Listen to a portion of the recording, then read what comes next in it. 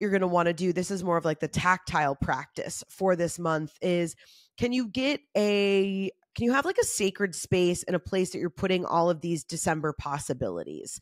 Because I pulled a card for us before. This is like my all-time new favorite Rachel LaForce deck.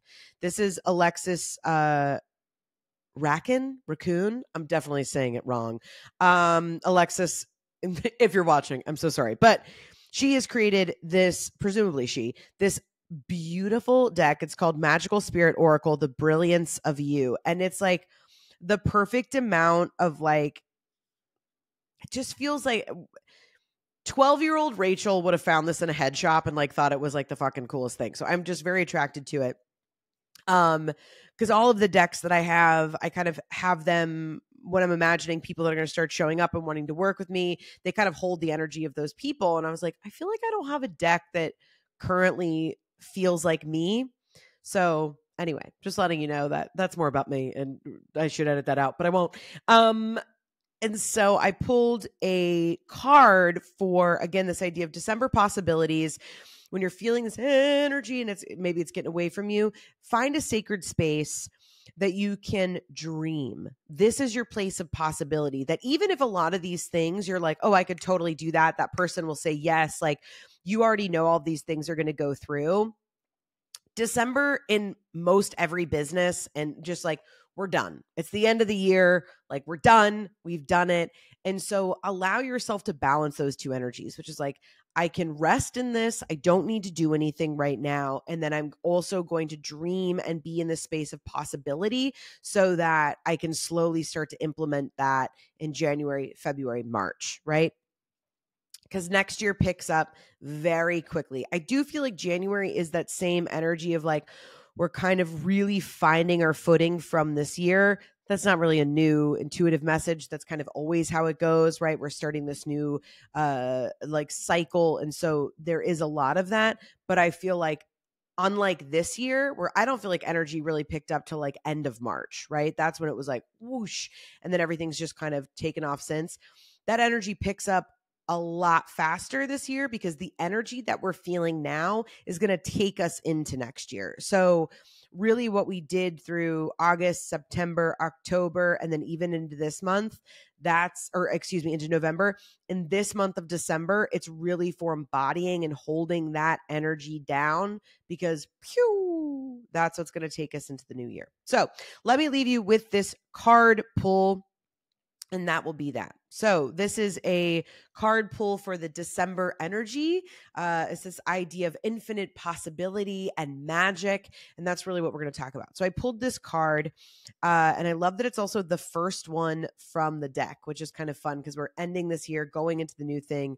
So I know that it's hard to kind of see this card, but it has like, it says, it's the first card, and it said there is a reason that you have those dreams.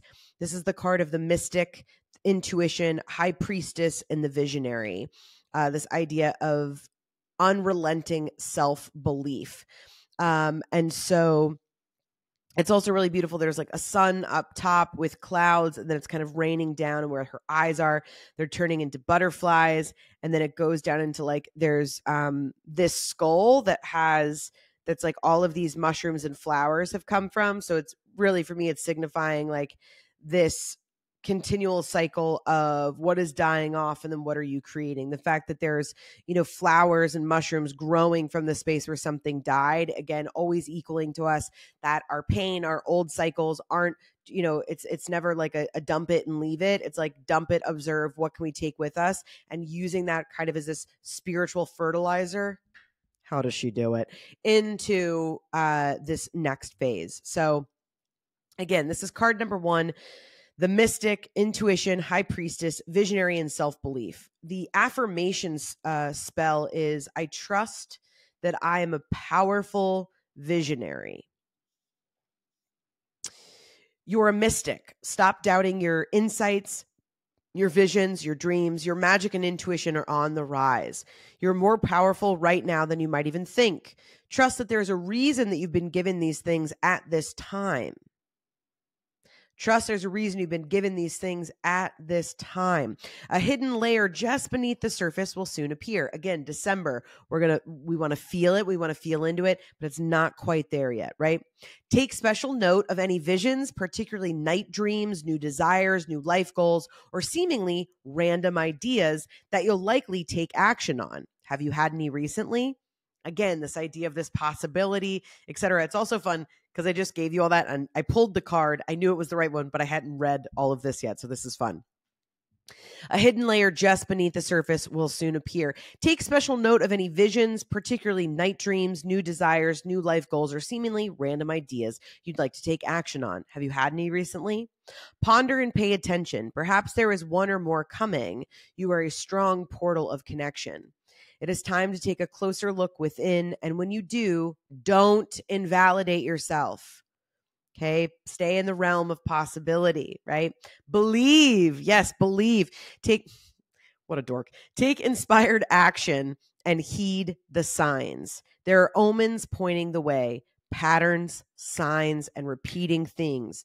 Observe, allow, and listen. Observe, allow, and listen. Again, there's no action there. For December, we're observing, we're allowing, and we're listening, right? Spirit says, go deeper and be bold in your endeavors. Trust the dreams and desires you are inspired by. There is a reason they are yours. You have magic within and are capable of divine insight. You have magic within and are capable of divine insight. Again, that magic from the season, we want to integrate that. Trust in that, and your intuition will grow and deepen every time you do. Every relationship grows with trust and consistency, and your connection to your magic is no different. Perfect card. Perfect card. I knew it. Okay. And this is her kind of tip of like manifestation enhancer. So this is fun. Oh my, you guys. I'm sorry. I know that I do this, but every single time that it's so spot on, I'm just like, this is so dorky, but I'm like, oh my God, it really is magic. Okay. This is wild. This is literally what I just said. Okay. Start writing things down, especially if you get random downloads from Spirit. Practice taking them more seriously. A consistent spiritual practice, such as meditating, journaling, connecting with your ideas, and engaging with them, is going to be extremely helpful at this time. Be open to receive and believe.